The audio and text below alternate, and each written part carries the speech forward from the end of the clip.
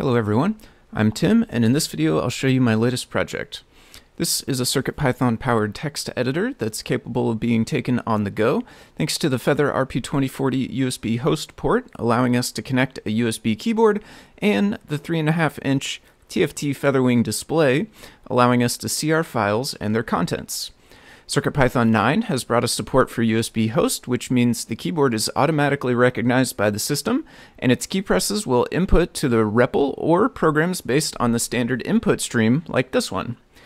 With this simple editor, you can select from the files on your CircuitPy drive to open them and view their contents.